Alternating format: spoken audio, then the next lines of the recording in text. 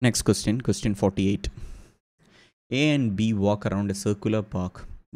They start at 8 a.m. from the same point in the opposite directions. A and B walk at a speed of 2 rounds per hour and 3 rounds per hour respectively. How many times shall they cross each other after 8 a.m. before 9:30 a.m.? So this is a question that uses the concept of relative speed. If you are familiar with it, you can find the answer very fast.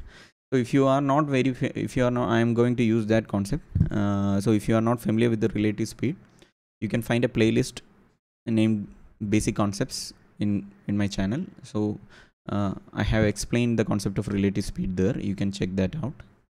So we have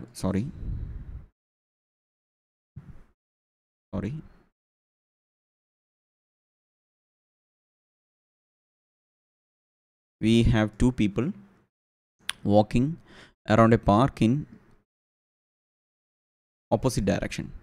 So we have one park, and from this point they are walking in the opposite direction. So A, B. So we'll assume B is stationary, and we'll since they are walking in the opposite direction, we'll add the speed of B to A. So since their speed are respectively 2 rounds per hour and 3 rounds per hour, we'll assume A is now traveling at a speed of 3 plus 2, 5 rounds per hour. And in 1 hour, A travels now 5 kilometers, B is stationary. So what does that mean? A crosses B.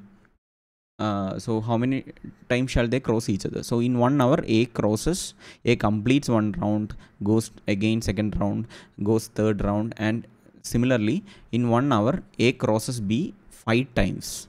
So we know that. So between 8 to 9, 5 times A crosses B 5 times, and 9 to 9:30. If you see 5 rounds per hour, so 30 minutes is there. So half 2.5 times they cross. So by 2.5 times, it means A will in 30 minutes A will go like this 1, 2, and A will reach here. A will be reaching here only. So totally 5 plus 2, 7 times in this time frame they have crossed.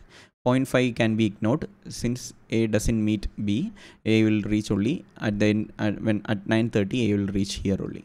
So if you see 5 plus 2, 7 times is the answer. So solution to question 48 is A, 7. So as I said, this solution could be very confusing if you don't know what is relative speed and how we can apply in such questions. So please check out that video if you have any doubts, and still if you have any doubts, just comment under this video.